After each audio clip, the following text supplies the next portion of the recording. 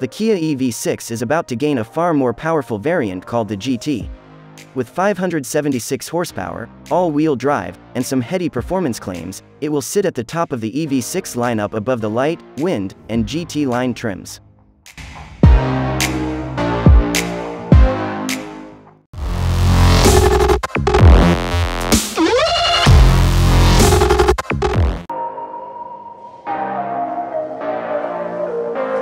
This version also probably previews tons of what the approaching N model of the associated Hyundai Ioniq 5N will offer.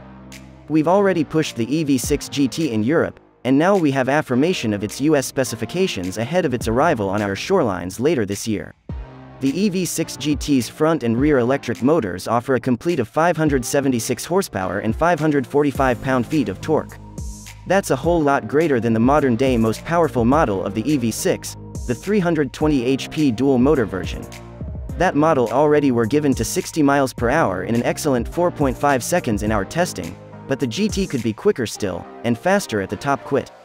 Kia claims that the EV6 GT will get to 60 miles per hour in 3.4 seconds and move on to a pinnacle velocity of 161 miles per hour.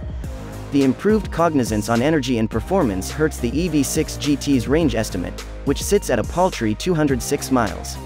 It has the same 77.4-kWh battery percent as different variations, but this is 104 miles less than the longest variety version of the EV, the rear wheel force long-range version, EPA-rated at 310 miles.